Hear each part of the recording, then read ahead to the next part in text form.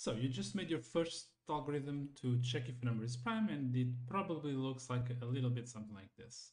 You check for the trivial, by definition, cases where it's not a prime, 0, 1, and negative numbers. And then you check for every number between 2 and n minus 1. You check if it divides n, and then return false if it does, because you found a divisor, meaning the number is composite. Otherwise, if you go through all those numbers and didn't find any that divides the number, you return true. Let's see how long this takes to check if this number is prime, which it is. The number is 2 to the power of 31 minus 1. We know it's a prime, but let's check how long it takes. This is just a way in PowerShell to measure how long it takes. And as you can see, it's taking a bit of time. Why is it taking a bit of time? So this is 2 billion, I think, and it's checking every number between 2 and 2 billion and some more to check if it's prime. And that even in a modern computer takes a little bit of time. In this case, about 22 seconds. So let's try to improve this. We are checking all the numbers between 2 and n minus 1, and it's fairly obvious that we don't need to check that many. One obvious optimization we can make is to not check the even numbers, because they would also be divided by 2. So let's make that change.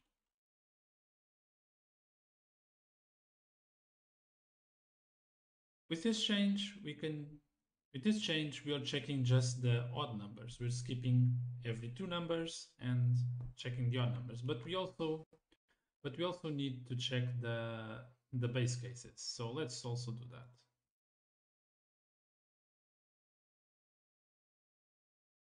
So if the number is 2, it's a prime. If it otherwise is divisible by 2, it's not a prime. So let's see how long it takes now. We're doing half the computation, so we kind of expect it to take half the time.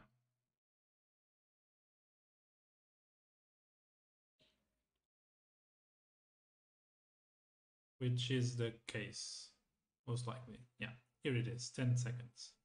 10 seconds is still a long time to check this number for primality, and which begs the question, can we do better? And the answer is yes, we can. If we look at it, it's fairly obvious that n minus 2, n minus 4, and numbers that are close to n are not going to divide n. And we can kind of intuit that, for example, if we haven't found a divisor by half the number, we're probably not going to find one in the second half. But so we could implement that, and that would cut the time to half again. But can we do even better than that?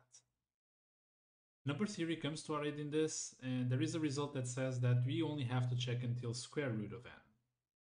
Why is that though? The answer is that a composite number cannot have more than one factor above square root of n.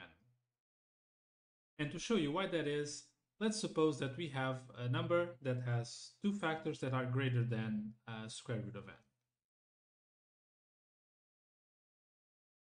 So if f1 is greater than square root of n, f2 is greater than square root of n, can n be equal to f1 times f2? The answer is no, and that is because f1 times f2 is greater than square root of n times square root of n, which in turn is equal to n. So if we have 2 factors that are greater than square root of n, we arrive at a contradiction, which means that there can be at most one factor that is greater than square root of n. And this means we only have to check until square root of n. So let's do that. There are no implicit conversions in the language that I'm using, so I have to convert the number to floats and then back to int to check it. Also, I have to make sure that we check the square root of n in case the number is a perfect square. So let's see how fast this is. And that's much faster. Actually, most of this time is due to loading the program the first time. If we run it again, it's even faster at around 20 milliseconds. There is still another thing we can do. As you can see, we are doing a lot of work in every iteration of converting n to floats and then doing a square root, which is a pretty heavy operation, and then converting it back to int. One thing we can do is we can square both sides of this inequality,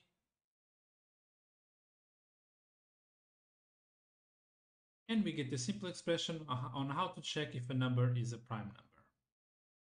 Just to put things into perspective, let's check how our improvement reduced the number of computation needed. In our first algorithm, we had to do about as many divisions as the number that we're checking. In the second iteration of our algorithm, we had to check half as many as the number we are checking. In our last algorithm, we have to make as many divisions as half of the square root of the number we are checking. In this case, it's around 23,000 numbers.